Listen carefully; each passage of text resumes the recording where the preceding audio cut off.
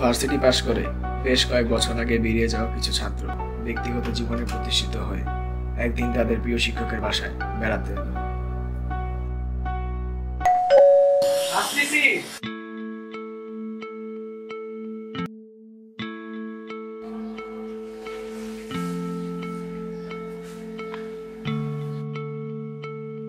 আসো বাবারা, ভিতরে আসো।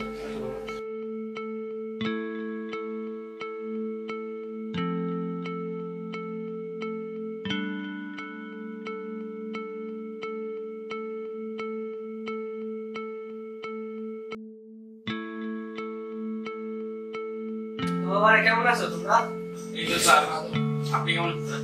আছি বাবারা, ভালোই আছি, দিনকাল ভালোই যাচ্ছে। তোমরা কোথায় আছো? এই তো স্যার, এখন গভর্নমেন্টে চাকরি করতেছি। আমি ব্যাংকে জব করতেছি। তাদের আলোচনার এক পর্যায়ে সবাই নিজ নিজ পেশাগত জীবনের চাপের কথা তাদের আগের দিনগুলো খুব ভালো ছিল, আপনার সাথে কাটানো মুহূর্তগুলো। এখন বাসা থেকে অফিস, অফিস থেকে বাসা, আমার ভালো লাগে। আগের দিনগুলো যদি ফিরে পেতাম খুব ভালো লাগতো। আমি গভর্নমেন্টে যেহেতু চাকরি পেয়েছি স্যার, চাকরি করতেছি, তো অনেকে বলে গভর্নমেন্টের চাকরি হয়তো অনেক ঘুষ খায়।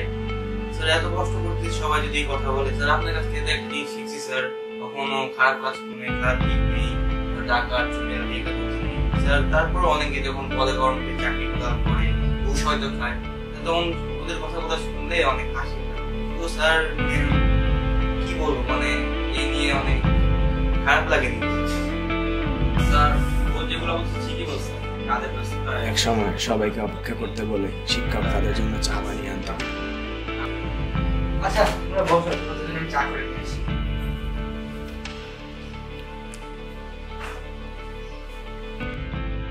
কিছুক্ষণ পর তিনি একটি বড় কেটলিতে করে চা ও একটি ট্রেতে করে বেশ কিছু ধরনের কাপ নিয়ে ফিরে এলেন।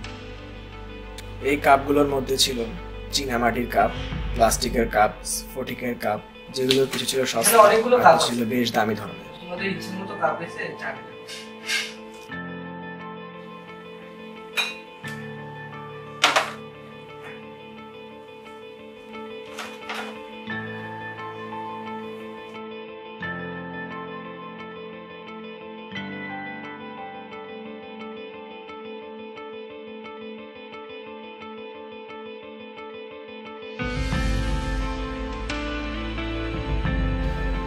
কাপি দেখবা না চাও নিবা?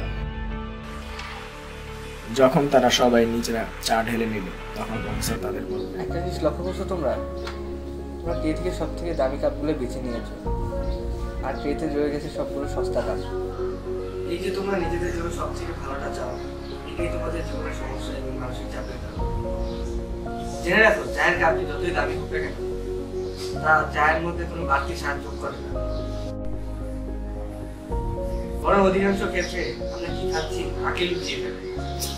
তোমরা আসলে যা চাচ্ছি তা হলো চা, কাপগুলো নয়।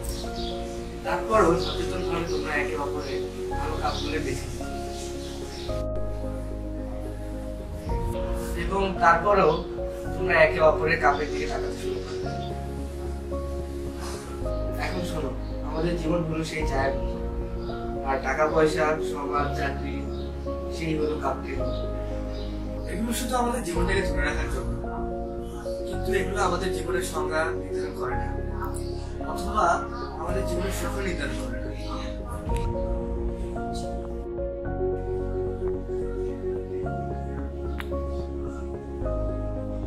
কখনো কখনো অন্যের কাপটি দেখতে যে আমাদের সৃষ্টিকর্তা আমাদের নিজেদের যে কাপটি দিয়েছে সেই কাপটি উপভোগ করতে ভুলে যাই।